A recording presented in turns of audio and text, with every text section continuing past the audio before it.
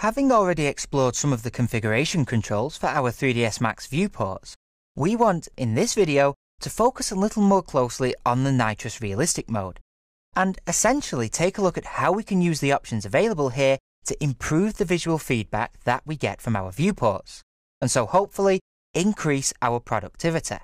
If you are wondering whether or not a viewport can actually do that, just imagine how much time could be saved on a typical project if the lighting and texturing phases required only a fraction of the usual number of test renders to be made.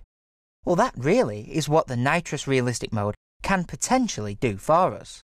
To follow along in 3ds Max, open up the Nitrous viewports.max scene file from your working files folder. Because the Nitrous Direct 3D engine is enabled by default in the 2014 versions of both 3ds Max and Max Design, getting up and running with Nitrous is as easy and simple as starting up 3ds Max itself. Let's start to remedy the lack of quality currently seen in our viewports by clicking the Shading Viewport label menu and coming down to the Configuration option. The Visual Style and Appearance tab that we are taken into houses a number of the controls that we will want to make use of here. One very quick way to create a drastic change in the look of our scene would be to alter the lighting setup that is currently being used in the viewport.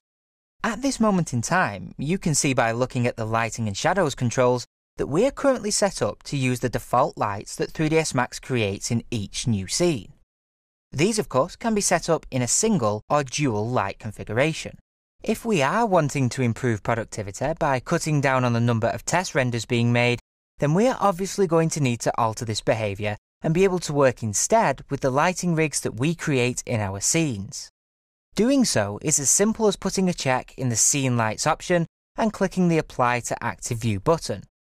If your first click produces odd results, just simply click a second time and things should work fine. Instantly, the quality of our lighting changes as 3ds Max is now making use of the Mental Ray Daylight system and the single Omni light that are in the scene. Very clearly, Nitrous also starts to make use of any exposure settings that may be set up.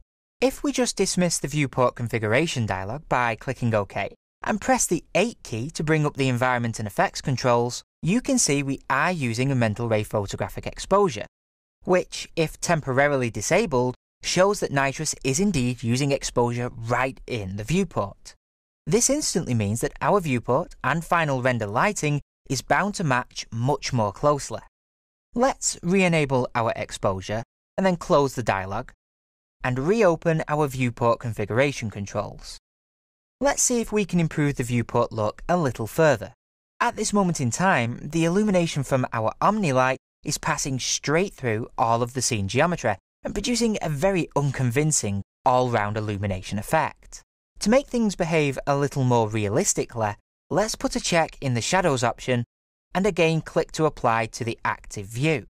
Now, any shadow casting geometry blocks light just as it would in a final render. We do still, however, retain the ability to lower the intensity or fade the shadows if we want or need to. Another enhancement that brings us closer to the quality of a final render is the option to enable ambient occlusion in the viewport. This can really help accentuate geometry detail within the scene. To enable AO, as it is often called, let's put a check in the box and apply the changes to the active view. Straight away, we see the surface detail in the background terrain become much more noticeable. We also gain access to a couple of ambient occlusion controls, including a radius setting that determines how far the AO effect extends. The final two controls that we want to enable determine how reflections will look in the viewport. Before we enable those, however, there is one very important material editor option that we need to have enabled. For reflections to show up in the viewport, we need to enable the Realistic Materials with Maps option. To do this, let's dismiss the configuration dialog and then hit the X key to bring up the global command search. In the search field, we can type Real, and from the list that appears, left-click to select the Realistic Materials with Maps option. Once Nitrous caches the materials, everything pops nicely into view. Finally then, let's bring back the viewport configuration dialog and enable first of all the Reflections from Environment option, applying that to the active view, and then put a check in the Highlights box and apply that change also. What we see now is an extremely high level of material, lighting and shading feedback. In fact, if we take a render using the Quicksilver engine right now by hitting the render button,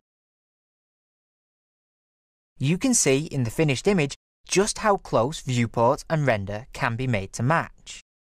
We can even hit the F10 key to bring up the render setup dialog and switch in the Common tab over to the Mental Ray engine. And again, hit the render button. What we get, aside from a little more detail in the global illumination and materials, is very comparable indeed to what we are seeing in the viewport. The benefits that can come from using Nitrous are quite literally there for all to see. Of course, not every artist workflow will need or benefit from the features available in Nitrous Realistic mode. But if modelling, texturing, lighting and even animation are parts of the production process that we are or want to be involved in, then we will most certainly want to make good use of the features available in the Nitrous Realistic mode.